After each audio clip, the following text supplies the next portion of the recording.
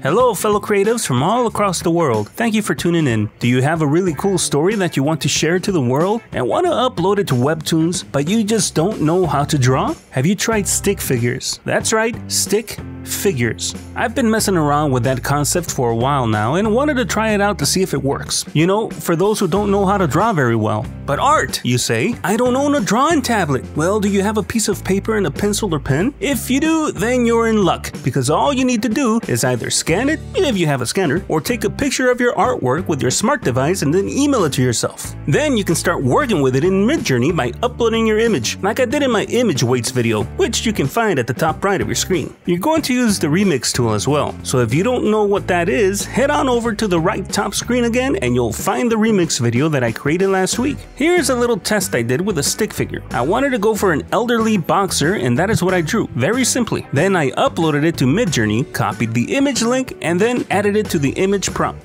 Remember, you'll need to use the image weights algorithm for this one to get close to your stick figure as possible, so mess around with the image weight ranges, although I had to nudge the prompt a little by adding elderly boxer into the prompts. But as you can see, Midjourney was thinking a boxer dog breed along with the human boxer style, so you're going to have to recycle your prompts a little and create some variations as well to get different prompts. Usually, I always press the variation or recycle buttons to get a different generation from my original prompt. Sometimes you'll nail it on the first try. Most times, it's gonna take a while. From there, just upscale the prompts you like, and you'll have the chance to remix your prompt as well, to make your character smile or give them curly hair or whatever you wish. Remember, the remix tool is in experiment mode at the moment and will go through changes. If you're watching this from a future time from the time of this date, then the remix tool has become the baddest mother— shut my mouth. I'm just talking about remix. Sorry, got a little shaft in there.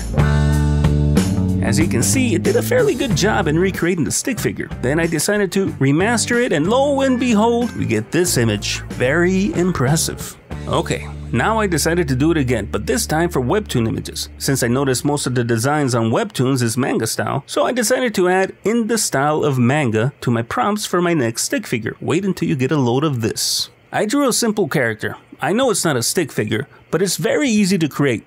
Round head, square body, don't think about it too much, just let your imagination take over. If it's sloppy, don't worry about it. I made a businessman type character, I then saved it as a JPEG image, uploaded it to Midjourney, and saved the image link. Now, for all of these images, including the first stick figure, I added a prompt after the link, you know, to give Midjourney a little help to what I drew. In this one, I added a businessman in an office setting in manga style. I used different quality prompts too. I used -- quality 2 with the -- up beta, so it could be a little more smooth, you know. Then I tried -- quality 5 with -- up beta, again, to be more smooth. And don't forget, you also have to use image weights, depending on which one looked closer to my original sketch. You're going to have to figure it out on your end though. So here is what I got with the quality 2. It did a pretty good job. Here's the quality 5, and it did a great job as well. So what do you think? Do you think stick figure drawing will be helpful in your Midjourney? Well, that's it for today. Thank you for tuning in, and if you liked the video, please give me a like, and